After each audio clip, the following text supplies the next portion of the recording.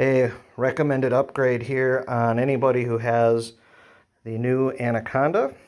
The factory sights are okay, but the new Wilson Combat sights are much better.